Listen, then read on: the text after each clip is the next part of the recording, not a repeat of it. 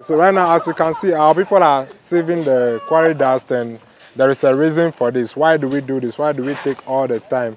We bought this already, we paid for it, but we are taking the time to sieve this again to achieve something. I have no idea what we are trying to achieve, or maybe I do. But I will ask Mr. Derry. This is Mr. Derry, our project manager for advanced construction. Mr. Derry, why do you go through all the time to do this? Why do you spend so much time sieving gravel that you have already bought and paid for? Well, thank you very much. We are sieving it because this one is used for macro concrete. A macro concrete is the concrete that we spray on the polystyrene to make it structurally strong.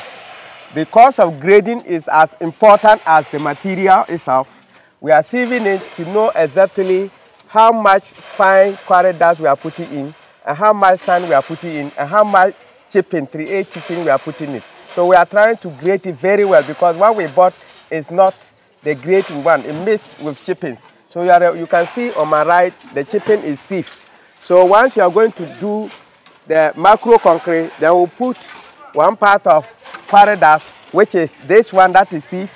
And then over there is river sand. You don't use any other sand, ordinary sand for this one, because quality is of paramount. So we use a river sand, and we are also sieving it because it has some particle of stones, just to be sure that our grading is perfect. Our ratio is perfect. If we say 1 part of sand, it is actually 1 part of sand.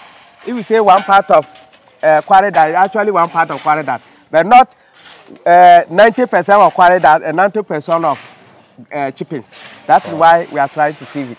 I like it. So are you trying to say that this micro concrete is allergic to macro particles? It's not allergic, but it's just that you need to know what measurement you are taking. And the measurement you are taking, you are sure that you say you want 1, it has to be 1.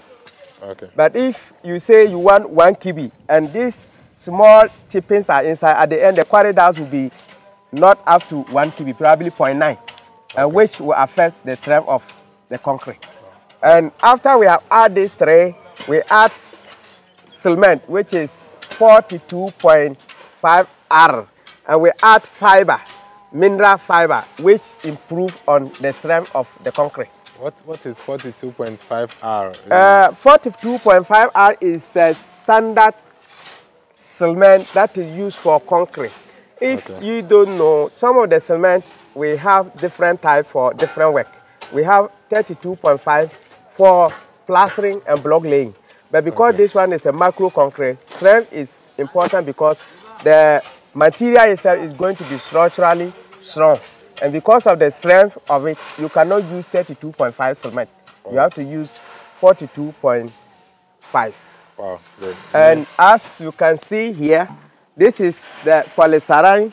It is a composite construction which involves galvanized steel wires connected with connectors with the polystyrene in the middle.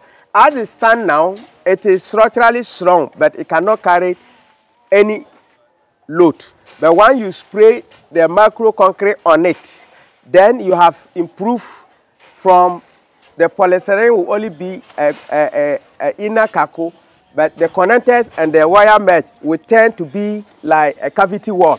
So each is acting as a separate, structurally stable wall, which is monolithically carry all load. So this building don't have a concrete column. It doesn't have a concrete column. All the walls here you see is a low-bearing wall. Wow. Tell me about this polystyrene. What influence does it have on comfort? How? This polystyrene. I've heard about good stuff about this. What does it do? Polystyrene is a material that we all know. For time immemorial, we use it for, if you open your fridge, there's a polystyrene element on it. But we have realized that modern day building, operating cost of the building is rather of a higher degree, it's more paramount. So this design have come to solve part of the cost of operation. By using polystyrene and the wire mesh connected with the connectors, it becomes structurally stable, And then the polystyrene inside is act as an insulator to insulate the transfer of heat from outside to inside and from inside to outside. What I mean is that if we are in a very hot summer time, the outside will be very hot. But when you enter, your inside is relatively cold. If you are in a rainy season and the outside is very cold, you don't need that cold in your room. So your inside will be relatively warm. So you contain what is in your room. The temperature is you try to contain the temperature in your room and increase comfortability. This building, if you have this building, you don't even need air conditioning. But if you want to use an air conditioning, the traditional building, if you have to use 2 hot power, with this type of building, you just need 1 hot power. If there is a quarter hot power, I would say you can use. You can use a quarter hot yes, power. it's just something small. I like quarter hot and power. That will reduce electricity. All of us know that a lot of Ghanaians are using gas burner because of cost. Yes. So anybody who is using electricity is just like somebody who is using electric cooker. So the cost will be so much. Once you are able to reduce that electricity bill, your operation cost of the building is reduced. Oh, and you are talking of at least 30% upward for electricity. Wow, interesting. So I hope you have learned something good this moment. At least you've learned about the need to do quality control for the size of the corridors and the sand. And then we've learned about the cement. I used to think cement, the older you get, the bigger the number you buy. Maybe you buy 42 when you are more than 42. And the youngsters like me, we buy 32.